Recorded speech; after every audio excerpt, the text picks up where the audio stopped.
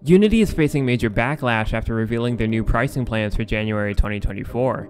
Yesterday, Unity revealed that after a certain threshold, they would start charging developers per install of their game. They are also making changes to their licensing plans. I'll leave an article in the description below if you want to learn more about that. The reception to this news has been nothing but frustration, especially from the indie game development community, who has been expressing valid concerns.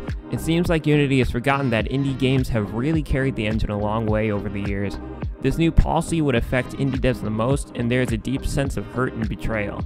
Even if Unity does decide to walk back their new pricing changes or revise them, the indie game community will likely never trust them again. Godot may end up seeing an influx of new users leading up to next year.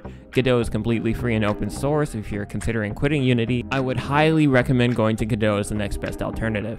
It really is an unfortunate situation, and I hope everything turns out for the best for all parties involved. Those are just my thoughts though. Be sure to share yours in the comments down below. If you're new to the channel, consider checking out my other videos, do all the YouTube stuff, and I'll catch y'all in the next video.